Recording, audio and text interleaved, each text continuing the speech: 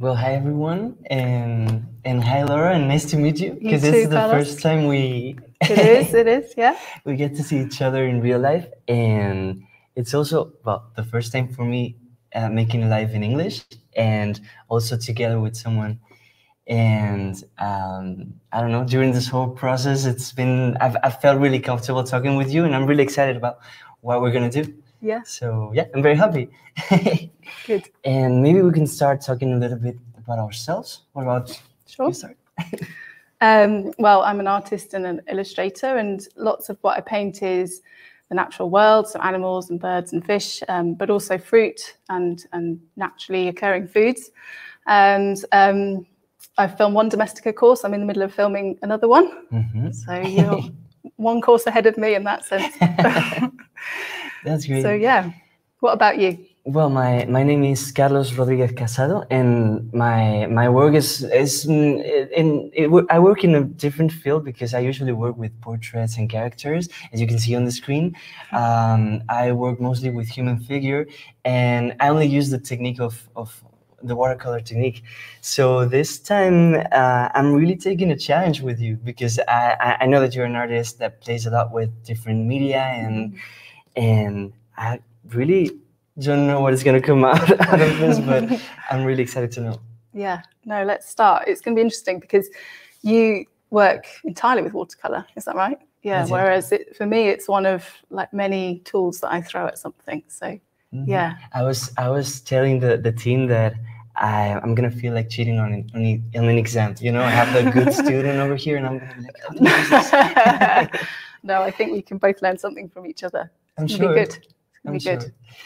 So okay, should we start? Yeah. So we've got dragon fruit and papaya on this tablecloth. So this is probably more the kind of subject that I would paint, right? Because you mostly do portraits. So that's it. It's completely new to me, and we have different angles, different points of view to interpret these figures. So let's see what comes out. Let's start.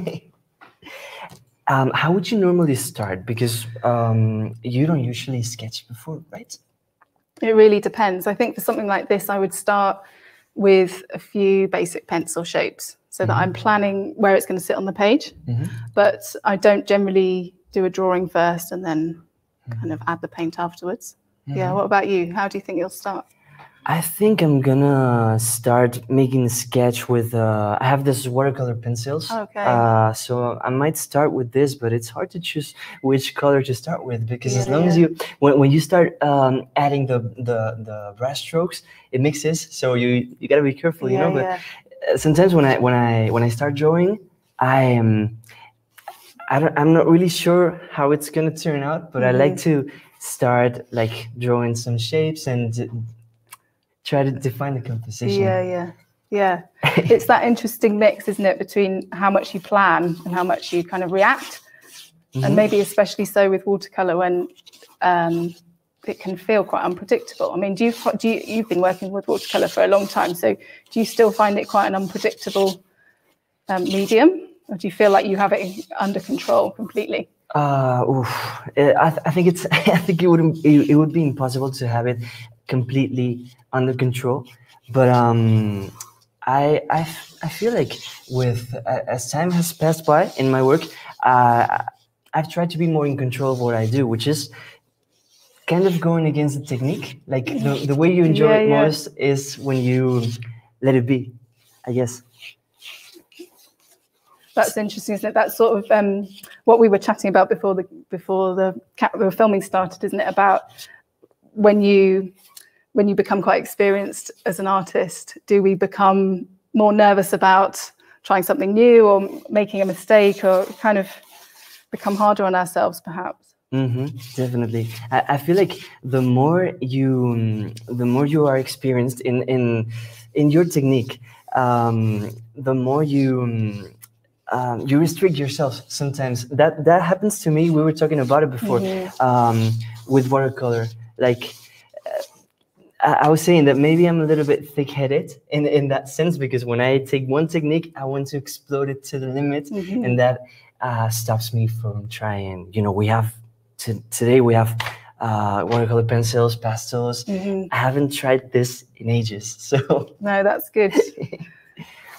So once you start with watercolor, you try to work with the stain as much as possible, as long as it's wet, or you try to mix the media from the start? No, I usually get it all down in watercolor, but I don't worry too much about the detail. And then when it's dry, that's when I would add the detail afterwards with, I've got colored pencils, I've got wax pastels, you've got some chalk pastels, and you've got that amazing pink pastel, which I think is going to be perfect. We're going to share this one. Yeah, good. I find watercolor a really good way to start, because you can just cover a big area so immediately. You know what I mean? Like it's with a big brush, you've kind of got your base layer down very quickly. I think you're right. And what do you find the most interesting about these figures we have here? I like the combination of colors. I think that that pink inside the dragon fruit, which was a real surprise when we cut it open, is just so vibrant.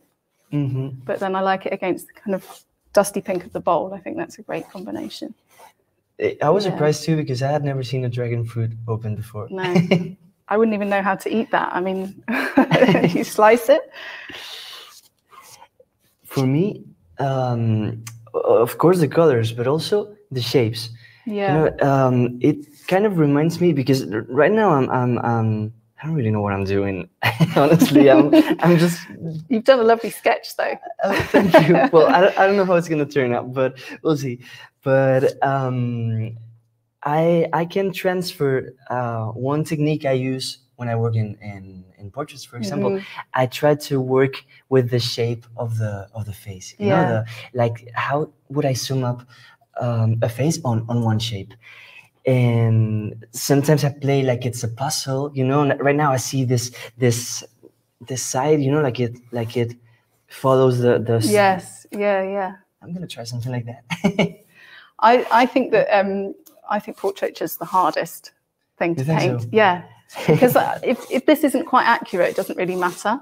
But if you get someone's face completely wrong, I mean, they might not be happy about that either, but it's obvious, you know. If you get a drawing of a person or a face wrong, it's a lot less forgiving, I think. The fruits are not going to complain, which I'm happy about. Yeah. But I think this is the tricky thing about portraits. Sometimes you value one portrait based on how it looks like the person, but I feel like sometimes you can take a distance from the features of the person and still get a good drawing, and it's a different thing. And it's still a portrait, maybe not a portrait of that person, but sometimes you just have to let the drawings be. Yeah. So when you start with the watercolors, with the pencil strokes, do you usually start with a big brush, or? Yeah. So I've only got 3 brushes. Okay. You've got 5, but we've got similar sizes actually, haven't we? I'm not gonna use all of them, I'm gonna say. Okay. But I mostly use these 3. And this one is not a watercolor brush. It's an oil brush, and I use it for, you know, scratching paper, getting some whites sometimes. How are you? So this is my smallest that I'm using, a size 6. I don't generally go smaller than a 6. Okay. And my biggest today is 3/4 of an inch, but I'll often go much bigger than this. I often use emulsion brushes, you know, that you use for painting the walls of the house, because I like how big they get. So they're not meant for watercolor at all, but also you like to work in big size, right? I do, yeah. This is as small as I would normally go, A3. I also know that you love to work on the floor, which I Yeah, find amazing. I know, I'm restricting myself here, sitting at a desk. It's not natural, but I'll cope. It's fine. Yeah. Have you ever worked on the floor? Rarely. I don't know. Maybe I just don't know that much about the posture because Yeah. in You do start to get sore knees, or you know. on your knees, you said. Yeah, like okay. if I'm kneeling on the floor, I often kneel on a cushion, but Okay. still, it's not the most comfortable position for painting in. Oh, but the body gets used to it. I can imagine. For me, as I was, I think we talked about this when we were getting this live ready. We have a very different way of working because, for example, I'm an illustrator who's like super attached to the table. I try to be in control of all the details, and you are more playful, which I find fascinating because it's right the opposite of what I do, and I think that's amazing. But it's funny, isn't it? I look at your work and I could never paint the way you paint. I mean, I just couldn't. So we have the way that we do things, I guess, and then that's it. And play to our strengths.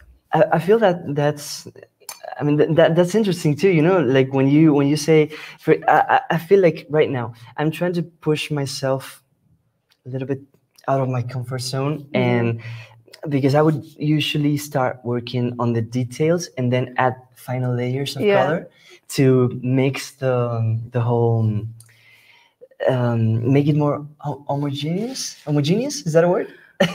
Homogeneous. Homogeneous. Yes. Oh, I can barely say it. Yeah. But right now I'm trying something different. And for example, this water effects, like the ones you're getting, you know, that I can see in your drawing that it has the intensity is different in different sides of the stain. Yeah. Sometimes I try to control that, and that's not quite natural when you talk about watercolor.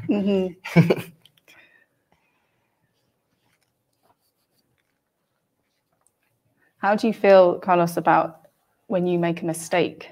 When I make a mistake, like, do you ever feel that you've got to the end of a painting and then right at the last minute you do something that you think has ruined the whole thing? Or do you ever feel like that, or do you feel like it can always be rescued even when something hasn't gone to plan? I think most of the times it can be rescued. Yeah. But if I make a mistake, I use this brush, this one I told you about, the oil one, to scratch the paper. But I feel like even when you make a mistake on a drawing, it's good to keep going, you know, to see where it goes. How about you? Yeah. Well, I think I try and step back from it, really. The thing that I think has gone wrong, I'll think, why do I think it's gone wrong? Is there anything I can do about it? It's so easy, isn't it, to go kind of be really catastrophic about a mistake. Oh no, the whole thing's ruined. That's it. I'm a failure. I'll never paint again. And for example, when you make those mistakes you're talking about, or what you consider a mistake, do you usually repeat the drawing or try to make the best of it? You started from it, right? I would normally have lots of paintings going on at the same time. So if I was painting this and it wasn't alive, I would probably do 5 or 6, and I'd be working on them simultaneously. So I'd come back to one. It means that I don't get too preoccupied with making one the perfect final one, you know. But I guess as well, I try and make my paintings so that I use as few brushstrokes as possible sometimes. So for me, making a mistake is often where I've carried on longer than I should have done. You know, I should have stopped when it was still quite untouched. It's always hard to stop, isn't it? Yeah, that's it. How do you know when you're finished? Do you always know that, or do you often think, I'll come back, I'm not sure about it? It depends, because when it's a commission, I rely on the time I have to finish it, and then that's the deadline. But it's hard to know when to stop. Do you? What stage of the drawing would you consider enough to say this is it? Yeah, something. I know. I mean, I still don't know the answer to that. You know, like it's because if you don't go far enough, then you know there was always the potential it could have been slightly better. But if you go too far, you can't. I mean, with watercolor, you can't undo it. Really, That's you can't. true. It's not like oil or something where you can take it off. That's true.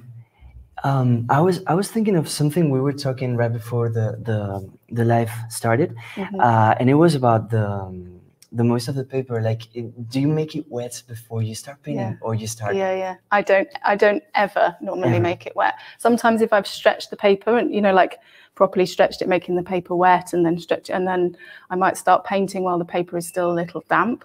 But no, normally I don't wet the paper first. Is that your normal starting point? It depends, because I feel like you get different textures. For example, right now I'm working on the little seeds of the fruit. Yes. And I'm working on them wet, because I feel like it's you can see some of them are thicker, you know, like more stronger in color, if that makes sense, and some others are like I don't know how to say this in English really, but it looks like it's underwater, you know. Yeah.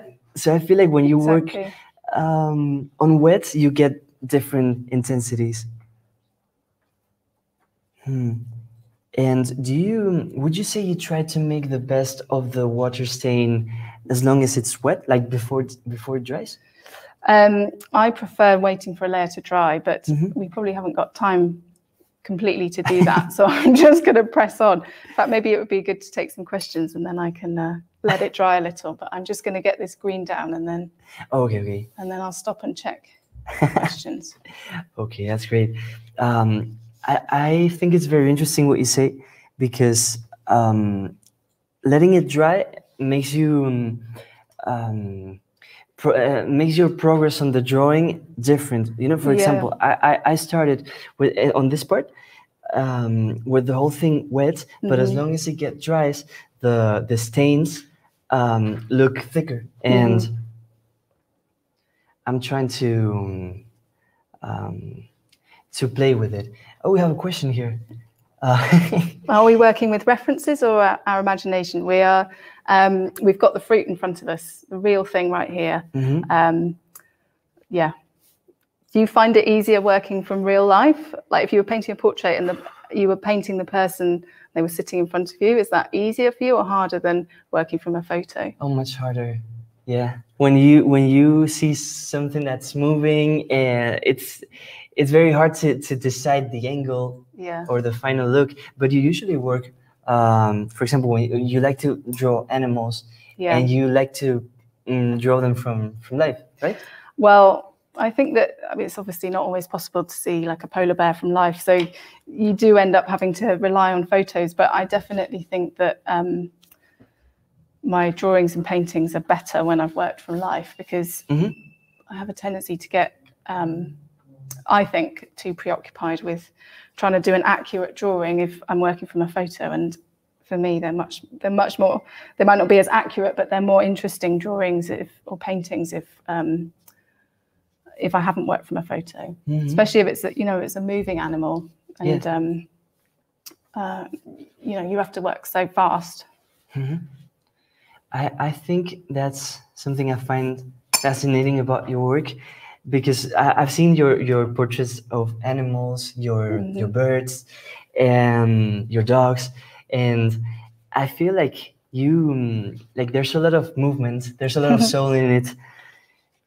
But it's still, even if it changes, because your drawing is very spontaneous, it's your hand, and I think that's fascinating. It is funny, isn't it, how we can never really escape our style. Like you might try and draw it a different way, but your own way of doing it just always seems to creep back in.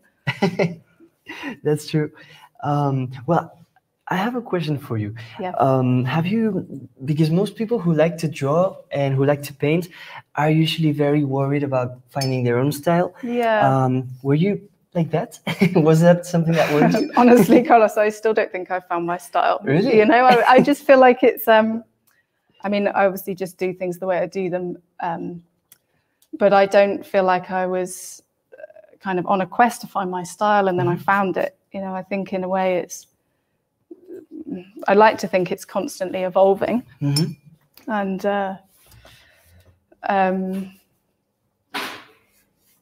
yeah, being constantly open to new ways of working. But what do you think? I mean, I feel like you quite clearly have a style, even though within that there's quite a bit of variety in your work, isn't there? Some of your portraiture feels like you can see the brushstrokes in it. You know, it feels quite loose in a way. And then there's other stuff like your movie scenes, which are just so, you know, they're all watercolor and they're all by you, obviously, but there's a difference somehow. Well, to be honest, this is something I wonder a lot about too. I feel, well, this is a thought I had when I was a student at the art school, and I remember when you studied painters or you know, different artists and the way they worked. I would think, okay, this person can paint a chair and it's still their style. They can paint whatever, but they have a hand, you know, like the hand has a life of its own. And you know, that was something I've always wanted to find. I don't know if I've found it, but what I try to do is copy myself a lot. Like try to work with the same colors, try to recreate something I did in another illustration so that my work has some coherence. Yeah, exactly. Okay. Yeah. We were talking before the filming started, weren't we, about colours? And you have a much more limited, well, you have in your set much more limited number of colours that you work with, whereas I've got lots of colours here. But in reality, you were asking me about whether I have kind of set colours that I use, and I didn't think I did until you asked me that question, and then I realised that it's the same 5 colours. I end up replacing quite a lot. So yeah. Which colours would you say they are? Indigo blue, I use a lot. I mean, I get through that about 3 times the rate of every other colour, I think. 3 times the rate? Yeah, Payne's grey. And yeah, and then a kind of turquoisey blue as well is, or kind of turquoisey green I use a lot. Yeah. I think Payne's blue-grey is one of my favorites too. And I think also the turquoise green is also one that I use a lot. Or you know, with turquoise you never know if it's blue or green. Sometimes I just go more for blue. Yeah. I'm going to let this dry a little bit. So should we take some questions? Definitely. Right now I'm trying to work on. You keep going. On wet. Do I? Here we go. Okay. I like, you keep going, Carlos, I'll read it out. Thank you. I like to paint grass as background with a few violets. Not sure if I should start with all green background and work on flowers later. Okay, so I like to paint grass as a background with a few violets. Presumably the violets are in the grass. Not sure if I should start with all green background and work on the flowers later. Okay. Yeah. What would you do if you had I'm trying to think, what would I do? Yeah, I think I would, because I suppose my approach is to work broadly to start with, and then start to focus more on the detail. So if it was predominantly grass, I'd be getting most of that down, and then I would add the violets in afterwards. Maybe using masking fluid. Do you ever use masking fluid? No. I must admit I've never tried it. Yeah, never. I never used to, and then I started using it about a year ago, very occasionally. Like, I just think there's some times where you need to preserve the whiteness to then come back to it. I can see that it's very useful depending on your type of watercolor, because if you go to the detail, like if you focus on the details and try to control the process, the masking fluid can also be useful, but you work with big strokes, so you don't have time to like skip this part. Exactly. Yeah, I guess I find it frees me up to make quite broad brush strokes without worrying about trying to paint around something. So yeah, I would start with the green grass and then add the flowers. But what would you say? I would say the same. Not because you said it first, but Fair enough. but mostly because when you have, for example, that happens to me when I make backgrounds or scenes. I try to start with the color that's in the background, and then try to, you know, when it's wet, I'm imagining the green is wet, and you paint the flowers on top, and try to add the color to the green, or try to scratch the green before it dries to get the spots, or maybe use salt or something like that. Yeah. Do you ever do that? Yeah, sometimes. You do? Yeah. With, it's funny, with wrinkly skins or skins that have a lot of freckles. Yeah, salt's perfect for that. Yeah. Yeah. Can we have another question? Which brand of paper do you use? Well, we're using your paper today. So what brand are we using today? I'm using Arches cold press, which is, for now, it's my favorite. How about you? I would usually use cold press too, because I add in like coloured pencil and things afterwards, and I don't want too much texture coming through. So I would never use very textured paper. Yeah, and I use, well, to be honest, for most of my sketches, I use quite a cheap brand because I like to work quite prolifically. Okay. So unless it's if it's a commission for a digital image, then it doesn't really matter the paper because I'm going to scan it in. Right. If it's a commission for, you know, an original, then I'll use Waterford or Arches. Waterford. Yeah. And has this come off a block? Like a pre-stretched block? Yeah. Sometimes I like to work from the block, but sometimes I like to buy the paper sheets alone. I feel like even if they have the same characteristics, they behave differently. Yeah. Do you think so? Yeah. I don't know why. And also, I often use a roll of paper and then cut off the amount I need, because if I want to work big, you know, the pads only come so big, don't they? So. What's the biggest size you've used for watercolor? Wow. A0. A0. Yeah. Wow, quite big. Yeah. That's great. It's been a long time that I don't work that big in watercolor, but once I got a roll. It was a 10 meters roll. Wow. And I got 2 meters, and I taped it on the floor, but it was ages ago. Was it for you or was it for a commission? No, it was for me, but I don't see myself doing something like that now with the way I work. That would take a while. Ooh, yes. And you usually work on, I don't think if I've made you this question before, but watercolor paper or mixed media? Watercolor paper. Okay. Yeah, just because it's thick enough to, you know, I would usually use at least 300 gram. And then it's thick enough to take whatever I'm going to throw at it, because even if I'm using, like, I'll sometimes throw emulsion paint in. But if I'm using emulsion, then I might water it down so it kind of acts a little like watercolor paint, you know. So, excuse me. So yeah, the thicker paper, the better, I think, whatever I'm putting on it. Yeah. That's very interesting, and I'm really happy that we're both team cold press, because team cold press. I feel like we are a few.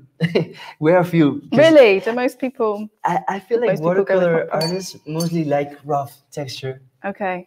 And I like cold press for the same reason you said. Do we have any more questions? Which colors did you use for the papaya, Laura? That goes for you. Oh, do you know? I don't know. I know that's not a helpful answer, but I don't really know my colors. I mean, I do if I'm using like a set of 12 and I'm mixing up colors from like the primaries, then I know the kind of the blues I've got and the reds I've got and the yellows. But otherwise, I don't really take any notice of what the name of the paint is until it needs to be replaced, and then I go, oh right, that's that color, and then I genuinely only know the names of the colors that I replace the most often, which is indigo and Payne's grey and sap green. So I'm sorry that I can't help with that. But, let me think what I was using for the papaya. But I feel like that's mostly how we work. Before I was a teacher, I didn't know that much of my process. We were talking about that before. Yeah. That sometimes you don't really know what you do, but you just let it flow. Yeah, I think that's what makes teaching so difficult sometimes, is trying to communicate what feels quite instinctive for you, or that you've kind of built up over the years, and then think, goodness, I don't actually know how I do that. Definitely. I don't know what my process is until I have to come to talk about it. Actually, one of your courses is about that, right? Like being more playful with materials and... Yeah, well, the first one was about experimenting with different tools and and different materials, whatever you've got at home, and throwing it in. And then the one I'm filming now is about ways to be playful with the way that we paint with watercolor. So yeah, I'm interested to know what color you've used for your seeds on the dragon fruit. For the seeds? Yeah. Just Payne's blue-gray. That was the only one. And I have another question for you. When I probably know the answer, but I want to check. When you work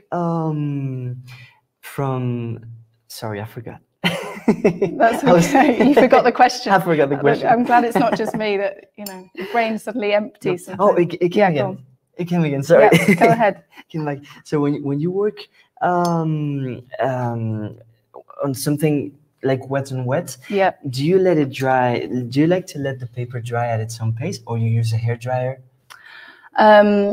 I usually use a hairdryer because I feel like I'm kind of on a roll. I don't want to lose the flow, so I want to speed it up so that I can then get on with the next layer. So normally I would, or if I'm working on a few at once, then one would be drying while I'm moving on to another one, and then and it means if I've got like 5 drawings going on, then I can apply a slightly different process to each one. So yeah, that's interesting. I feel like a lot of watercolor artists like to work with the hairdryer. I only... Do you? When I'm running out of time. Yeah. I don't think we could get the hairdryer out here, do you? Everyone could listen to the hairdryer for 5 minutes while I just speed it up. Wow.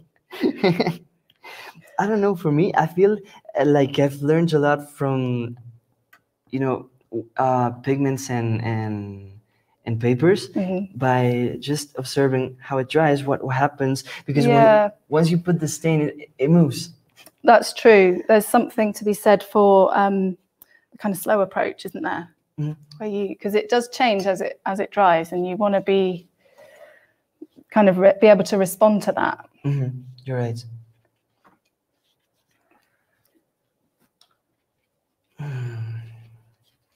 The other risk with a hairdryer, of course, is that if it's really wet, that you just blast it across the page. I've done that before, where I've got the hairdryer out and then it's been very wet, and then suddenly it's kind of shot across the page. I've been there. So, well, I was looking at your drawing, and I like how you start including the other techniques, the dry techniques, with a very loose stain. Yes, it's beautiful. Really, I feel like I'm kind of cheating at watercolor, because we were chatting about this at the start, because I feel like for me watercolor is just the foundation, and then the real work happens with the pencils and the wax pastels on the top. Whereas you were saying that you would use a very small brush for the detail, and that where you're most comfortable is working entirely in watercolor. Whereas for me, entirely in watercolor feels much more scary, because I'm much more limited, and to use a small brush is getting quite fiddly for me. I wouldn't normally use a small brush. Well, to be honest, as an artist who works solely with watercolor, I think your work is super fresh, and that's what I like the most of it, because that's something that's right the opposite way I work, and sometimes you just need to see that. It's very refreshing. Well, it's I think that's what's so interesting, isn't it? Because in this conversation and before the filming started, it was just like, as soon as we started to chat, even though we both work in watercolor, like we were just finding out so many differences, weren't we, about the way that we approach it. And like I was listening to you thinking, gosh, does that mean I'm not doing it right? And you know, it just shows that there's just so many different ways that you can paint with watercolor. And you know, you'd add a third watercolor artist in to the mix and they'd probably have a completely different way of working with it too. Exactly. I feel like there's no right way. And yeah, I don't know, the more you allow yourself to play with the technique, the more you learn about it. Yeah. I think it's very maybe it's not the best way to think when you're doing a drawing in watercolor using certain technique. If you start, you know, putting that pressure on yourself, like I'm not doing this right, maybe I should do it another way, you just let yourself play. Do you feel like you put that pressure on yourself at all? Like how do you feel about painting and the creative process? Do you find it calming, or do you find it kind of fraught with anxiety sometimes, or everything? I mean, I'm so interested in how we're feeling when we're painting, because there's definitely times I get completely lost in it, you know, and time passes and you've forgotten to eat, and that's an amazing state to get into, but it's not always that easy, is it? There's definitely times where it makes me really angry or really frustrated, or I can't do this, or it's like every emotion comes into play all in one painting sometimes. That's right. Well, for me, maybe because my type of work is very scheduled, you know, like I have a certain time to do a portrait or a character, especially because I work for newspapers and magazines mostly, and they have really specific, well, not specific, that was not the word, very short deadlines, and that made my work very mechanic, I would say, like and I you don't have the luxury of starting all over again, or would it, you know, you have the pressure of a deadline, so it has to be, you don't have so much freedom. That's it. And you know, this is something I've lost, and I want to get it back in my process. It's been a long time that I don't sketch before I do a drawing. I start just adding some lines on the paper with pencil, and it turns out that way. But it's been a long time that I don't sketch, and I like that you make many versions of the drawing, even inside of the same drawing, right? What do you mean? Is that what you're observing now? No. But maybe you will do it. I don't know. But what if I was at home? I'd be doing 5. You mean? Is that what you mean when you say many versions of the same drawing?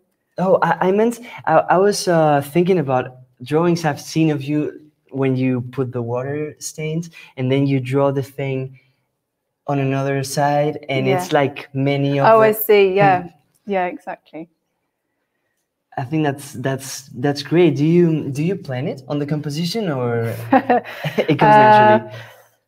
No, I think I start with a small plan, and then but not too much. Okay.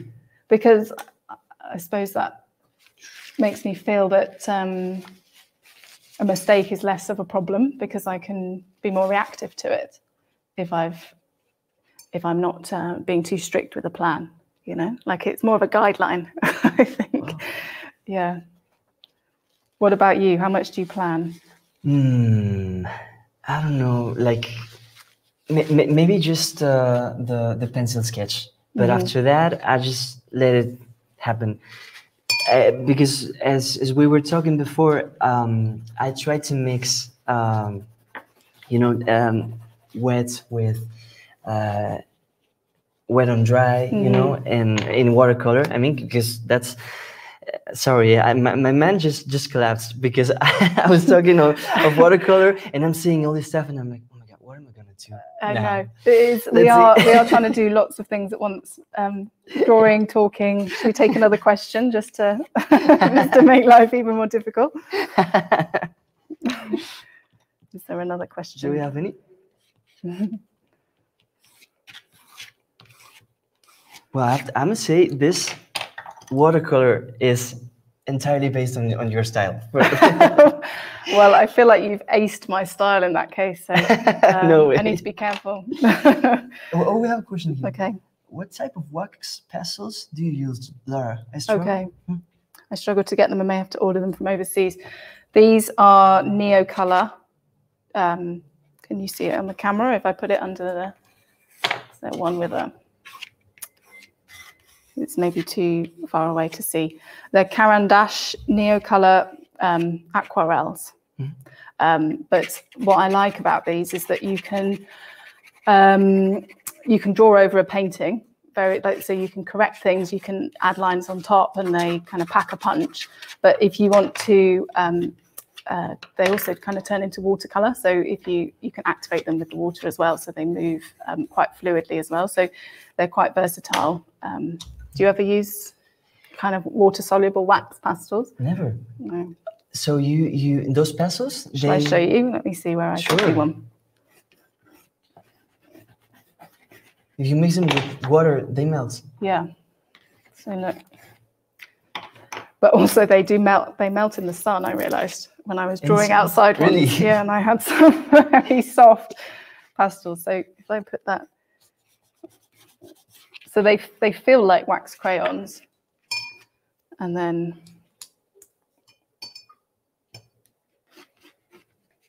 look, and then they just blend.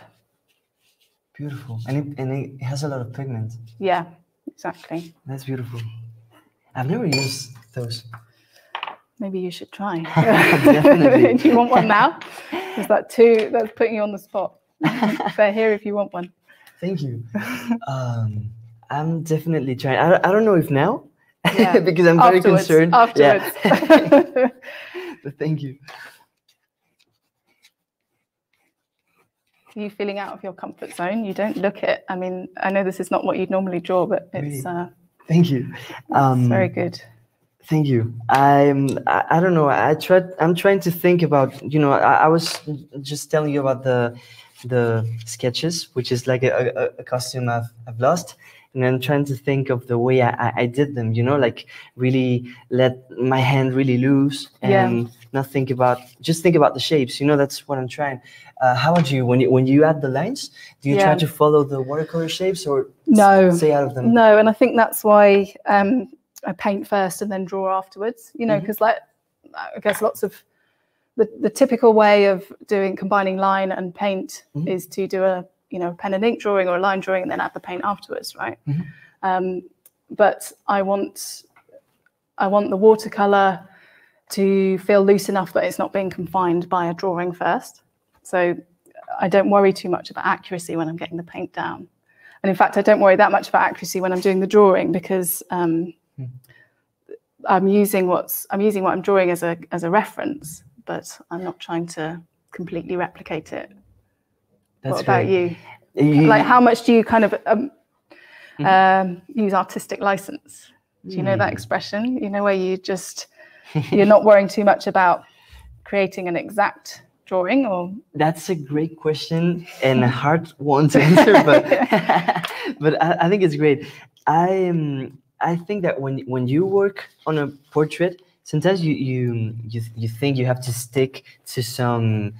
Well, this is something I tell my students all the time. Portraits are all about distances. When you put the features of a face at a certain distance, you get the resemblance.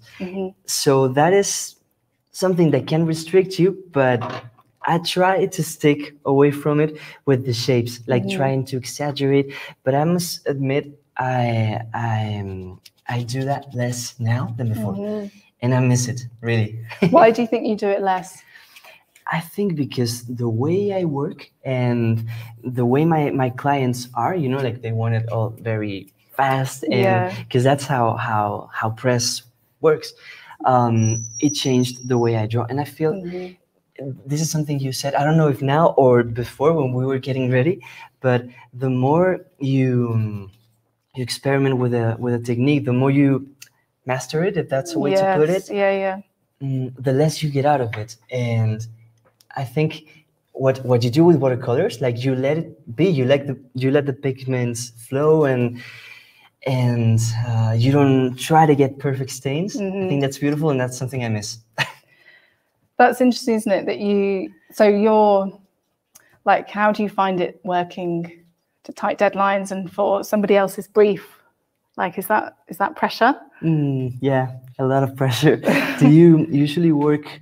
I can imagine that when it's your own projects, you work more at ease, or you are harder on yourself. Definitely. I feel like it changes the way I paint when I'm painting for somebody else. Really? And it shouldn't, should it? Because they've commissioned you because they like the way you paint. So you shouldn't be self-conscious about, are they going to like it, or have I done what they wanted? You should just paint, but somehow in your head you have the concern about their approval, or they're paying you to do a painting, so you hope that they're going to like it. Yeah, you're right, but I feel that the hand is always very sincere. Do you think? Yeah, the hands always tell more than what you want to say. Do you how much do you paint for yourself as well as doing commissions? I would say less than I wish, but but I'm trying to do it more, because I feel like you can't stay away from your own projects very long. How about you? I think it's important to it's important to have a balance, isn't it? Because you obviously need to make an income, so you can't just always do your own thing. But I think if you do too much of work commercially and don't find the time to paint for yourself, there's a risk that you well, for me, there's a risk that you stop taking risks and experimenting, because you can't take a risk and experiment when it's for somebody else, right? So you always play it safe. I think you tend to play it safe when it's for somebody else, but if it's for you, then it gives you the time to play and explore and be less worried about the result, I think. Yeah, that's really interesting. Wow, this color really works. If you want to use it. Wow, look at that. that is a pink. We agreed to use watercolor pencils and wax pastels. We did, yeah. This one is not a wax pastel. It's like a normal. For example, if I do this, it's gonna It's gonna smudge. Yeah, it's a chalk pastel. Chalk pastel. Yeah. Thank you. But I found this color and I was like, I need it. Yeah. Sometimes watercolors I find it limiting. I mean, it's mostly what I use, but there's definitely times where you need to throw something else in. And for me, it would be, I'd get that vibrancy with a liquid watercolor. With liquid watercolor. Yeah. Nice. Yeah. It's funny that you said that you find it limiting. You say it because, for example, watercolor loses a lot of saturation when it dries. Exactly, yeah. Is it frustrating for you? Yes. Do you find the same, really? Yeah. Do you have any tips for how to deal with that? Kind of disappointing desaturation as it dries? My students, I teach on an academy in Madrid, and my students usually get frustrated about that too. But for me, I think you just get to the point when you know how you control the plus you need to add, to the stain. If you need to add more color, you control it with time. Yeah. But it's always a little bit more than you wish it would be. Yes, exactly. You have to allow for it, right? When it's wet.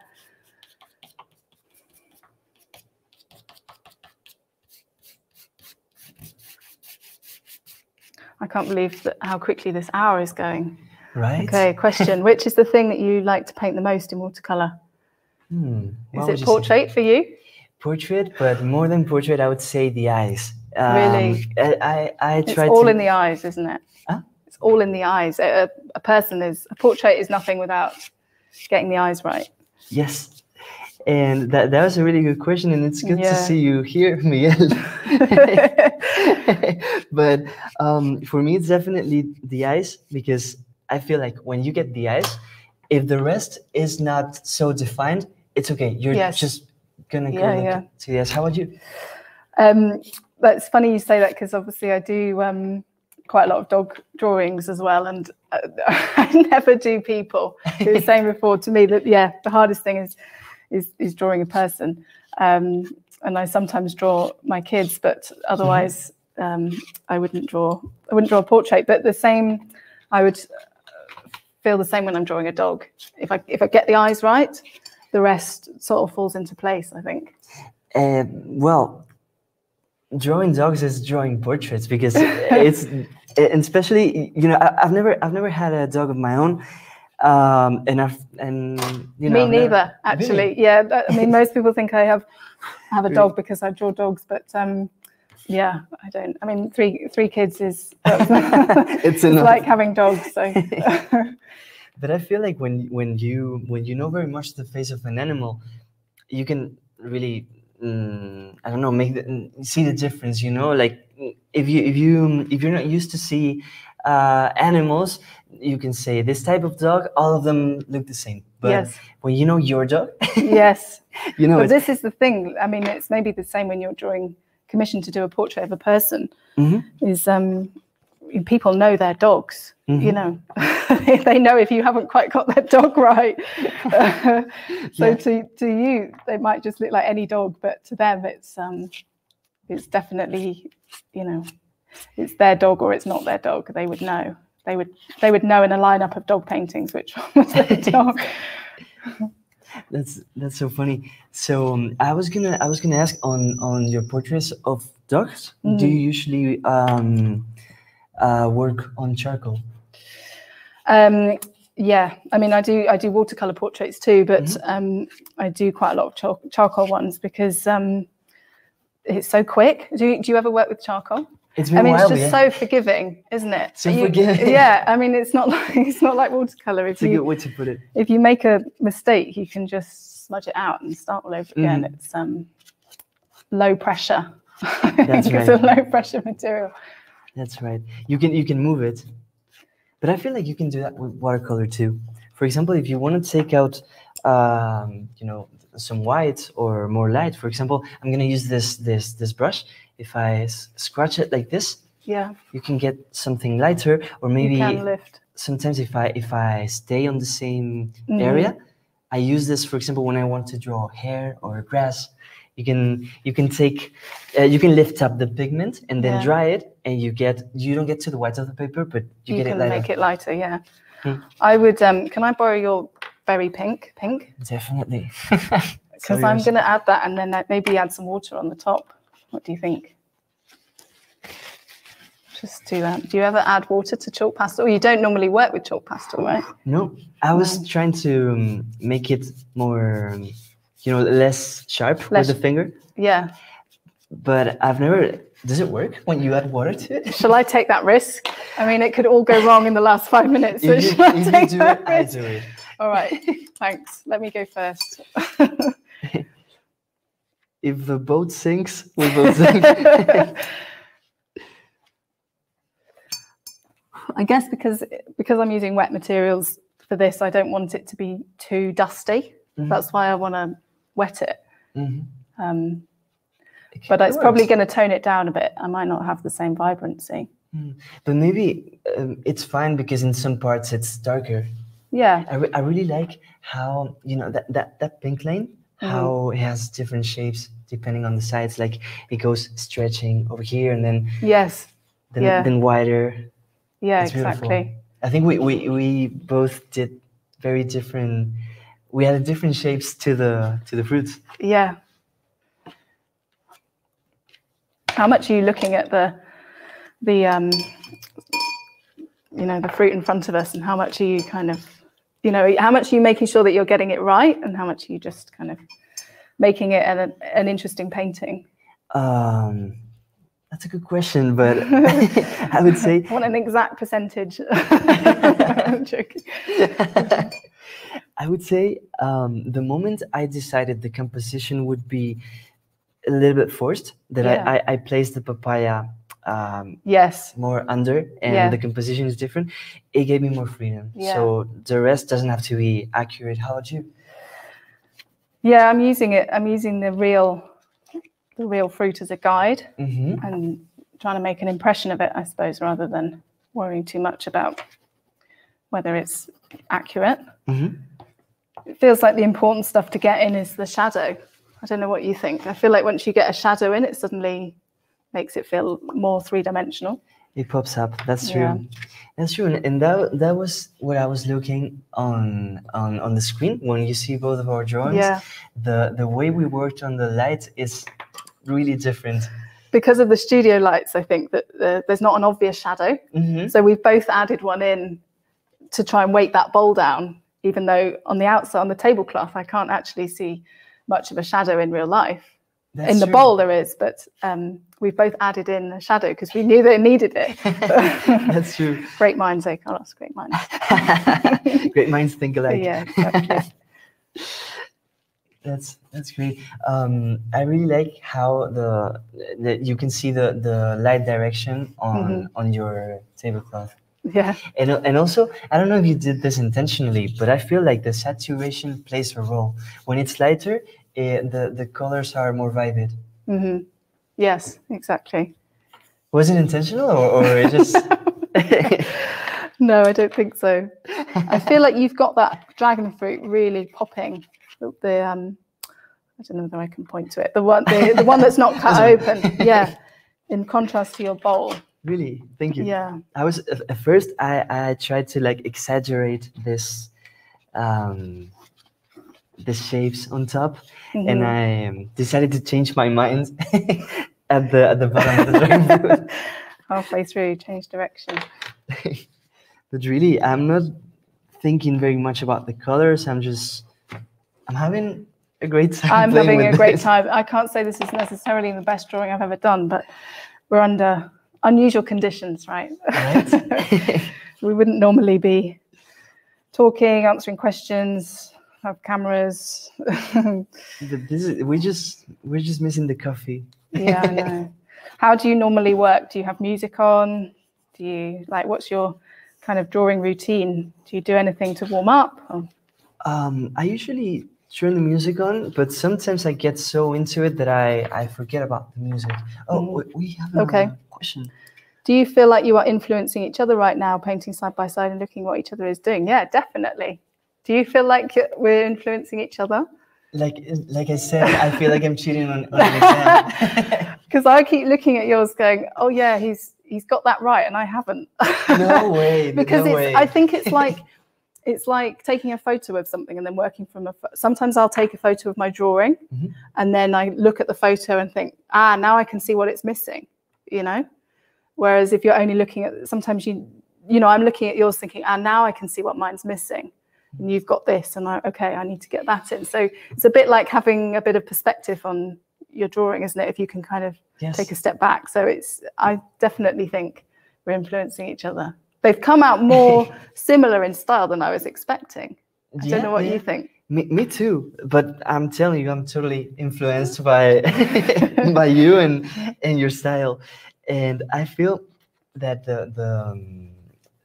what I find most surprising of the two drawings is the way we played with the lights, as we were saying. Yeah. And I feel like you respected a lot more the lightning on because you didn't add many lines to it, and you're placing them more on the shadows, so you make them heavier. Yeah. I didn't realize I was doing. I mean, that's the other thing, isn't it? How aware we are of what we're doing in our process, because until you come to have to talk about it or teach it, you're not really aware of what you do and why you do why you do it like that. So you're right. But for me, I think that is a very important thing in my work. I always look for the volume. Yeah. And that's, for example, that's what I think when I'm making portraits. I think of the volume of every feature and how to make the best of it. That helps you exaggerate too. Yes. Do you usually play more with a combination of lines and shapes? Yeah, I think that's definitely is my approach, is breaking something down into the shapes that I can see. I mean, is that how you paint too? I mean, a face can very much be broken down into its shapes, right? That's true. I would say the same. Yeah. But I would say I feel more comfortable with the water stains than with the lines. For some reason, that's what comes easiest for me. Yeah.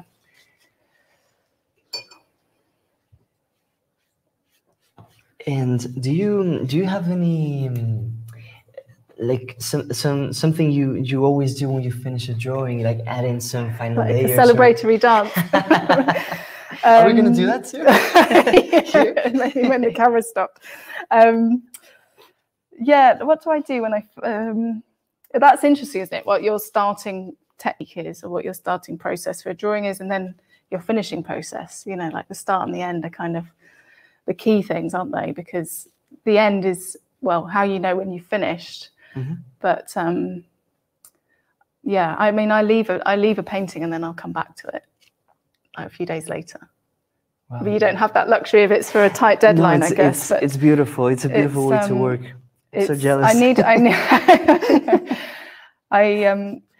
I'll often see something with fresh eyes if I've left it for a few days, you know, and have that perspective.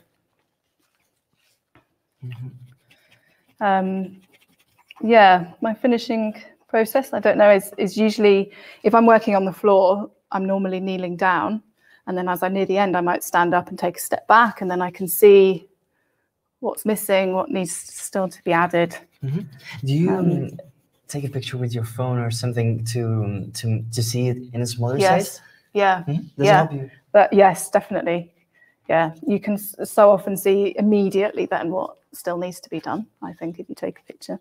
What about you? What's your kind of finishing up? I do the same, and I feel like when your drawing is working well, it's a photogenic drawing. And also, I have this little trick I use. You can do it with a mirror too, but with a phone, I put it here and I see it, flipped, because it helps me see the symmetries. Or wow, that's a really good tip. Like here, like this. I mean, you look totally mad, but that's that's a good tip. You could use a mirror like normal people, but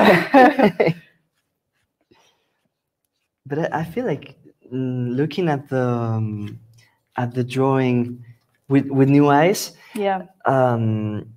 Like flipping the drawing is also a way to help you look at it a different way. Yeah.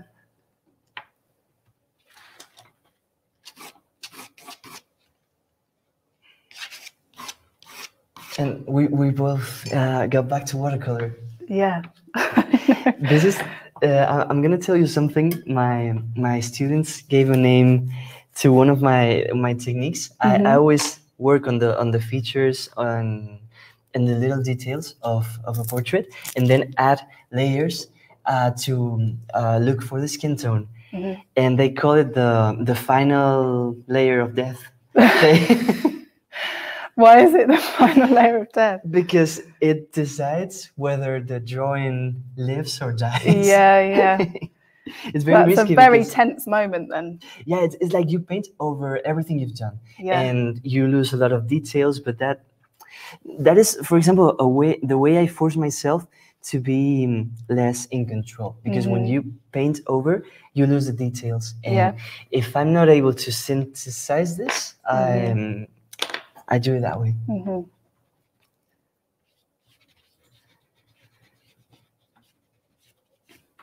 Should we take another question?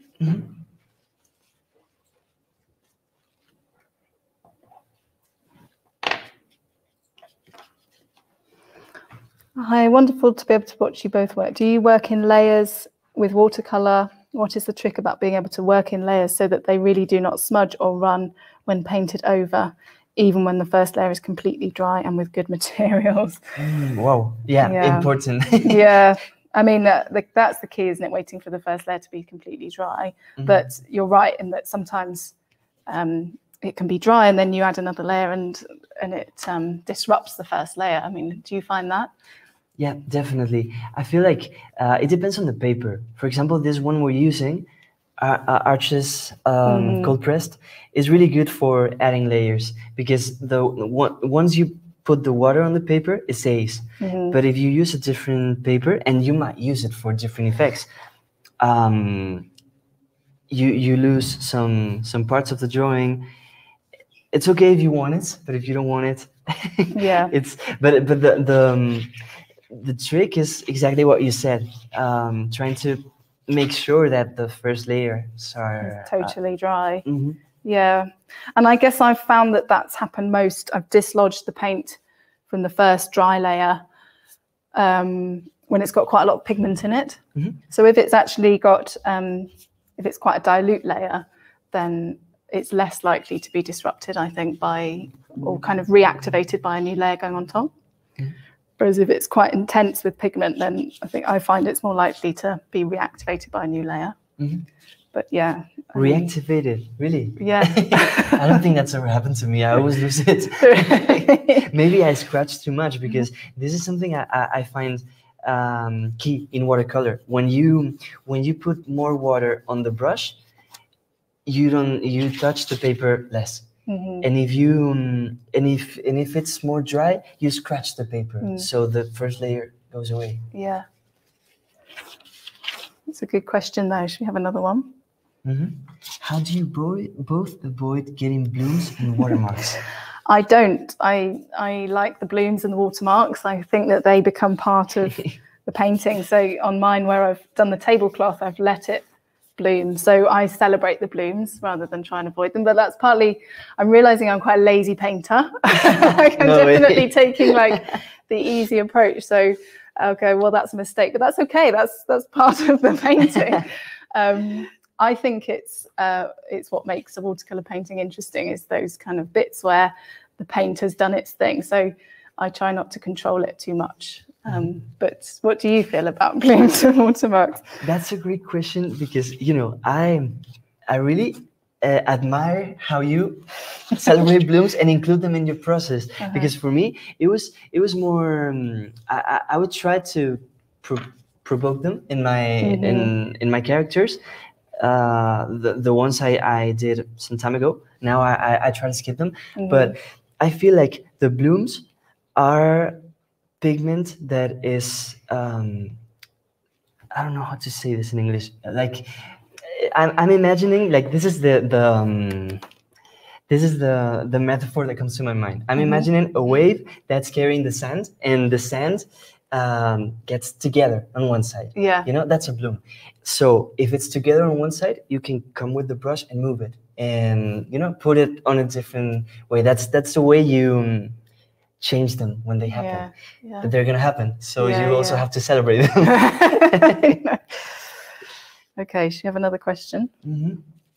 Hello from Yorkshire, England. I bought some liquid charcoal, but never have used it. Laura, have you ever used it? If so, how and what do you think about it? I haven't. I didn't even know you could get liquid charcoal. Have you ever? I think I've heard of liquid graphite. It might be similar. Okay. It's like a what's the word? I'm only coming up with the word pill, but it's not a pill. Like that. Yes. Yes. Like in a pan kind of thing, like in a block or something. That's it. I haven't used liquid charcoal, but I've used powdered charcoal. Recently, I got some powdered charcoal, and I love that. And I apply that with a wet brush sometimes. So I'll get. I mean, I don't. Again, it's trying to think through your process. I'll get the powdered charcoal and dip a dry brush in, and I'll brush it on the page. But then I'll also have a wet brush, and then paint. So I kind of activate the charcoal with the water. So it's a combination. So that's the only way that I've kind of liquidized charcoal, I suppose. But yeah, I've never actually bought it. I'm going to look that up now. And get some liquid charcoal. And have you ever worked with liquid graphite? No. Or no. not liquid, but the one you can make wet and it melts. Like a water-soluble graphite pencil, you mean? Yeah, I have, but not for a while. And that's a good reminder. I might get that back out when I get home. For the third course. Yeah. Oh, I think I might need a bit longer before I do a third course. Yeah. What is this new one? It's playful, kind of creative watercolor sketchbook ideas. I don't know what the final title is going to be, but it's something along those lines. But it's a kind of playful way to play with, work in a sketchbook and paint with watercolor, basically. Yeah. Should we have another question? A few more questions before we go. I Now know. it's time. A couple more minutes left. Do you ever use iridescent watercolors? There you go. Oh, Carlos there has we got go. some in his set. I was waiting for this question the entire life. Do you know this person, Carlos? Have you set this up? No, but nice to meet you. So, Michelle, these two on my palette are iridescent. The colors are very. This one is bronze. Bronze. That's the Bronze. Yeah, okay, yeah. bronze and turquoise blue. And I'm trying to show them to you on the palette. I don't know if it's going to show up in the palette, but the pigment should shine a little bit. I like the effect, but to be honest, in a few days or in a few weeks, it's gone. Maybe it's the way I keep the drawings that makes it be gone, but the drawings I have in which I've used this too, the pigment remains, but the effect is gone quickly. I wonder if it's harder to get the kind of paint that lasts when you add something to it that makes it so shiny, you know, like it maybe doesn't, it's harder to get you can't have both, you know, you can have sparkly, but not, You can not have everything. something that lasts, yeah. Do you ever use neon paints? Neon. No, but I want to. Yeah, I do. want to. That's going to be my next challenge, mastering some Really? neons. Yeah. We got time for another question before we finish? Okay. One more. Wow, you really made it pop up. I don't think so. I feel like this dragon fruit has kind of just gone muddy, really. Yeah, but I like the way it is. you've got much more light in yours. It's got much more depth. You think so? Yeah, you've done a great job. Thank you. No. I Great love job. the way it looks. And wow. Okay, now we go with the flattery for the end of the. Yeah. Let's go with the question. Vicky says, "Do you like to work watercolor pencils on wet or dry?" Okay, yeah. We were discussing this before. Yeah, I mostly use them on dry. And I have all my pencils like mixed in together. So the watercolor pencils mixed with the ones that aren't water soluble. So there are definitely times where I'll pick up the wrong pencil and start drawing on a wet painting, and then realize it's a watercolor pencil, and then it does a very different thing, right? So so then I have to just kind of go with that. But yeah, I would mostly work with colored pencils on dry, but watercolor pencils, I think my approach is normally to draw with a watercolor pencil and then add the water afterwards to move it around. What would you do? I mean, that's sort of what you've done when you started out with your pencil drawing, right? I try to work with them when the paper was wet, but it didn't quite make the effect I was expecting. Oh, really? So yeah, so I just waited, added some lines, and then made it wet again. But I don't usually work with watercolor pencils unless I'm on my sketchbook. That's where I allow myself to experiment more. Yeah. That's good. Wow, really, what you said about the lighting is what I was going to say about yours. I really like how the light comes this way, and how the plate, has a lot of volume. It's very separated from the cloth, but still, this parts like the papaya you have here and this side of the plate kind of mixes with the lightning, and I feel that it helps a lot to the effect. Yeah, it's funny, isn't it? Because like we're looking at them both now, and it's the same. There's so many similarities in the way we've approached, but they're two very different drawings, aren't they? Definitely. Yeah. It's been a pleasure to see you work. Likewise. Maybe we can do another one. This has been loads of fun. Definitely. Do you dare to do one off the record? Are you tired? I'm exhausted, Carl. I've been painting all day. Maybe one off the record. Okay. Okay. One day. Okay. Good. So, It was very nice to work with you, and I really hope we get to see each other again and we can do something like this again. I hope so. Thanks, Carlos. Thank you, Dora. La idea es como algo muy frágil. Se me fue la hebra. I'm going to show you some examples. This is what we've got behind me. ¿Qué más preguntas tengo por aquí? ¿Cómo descubriste que los pierdas?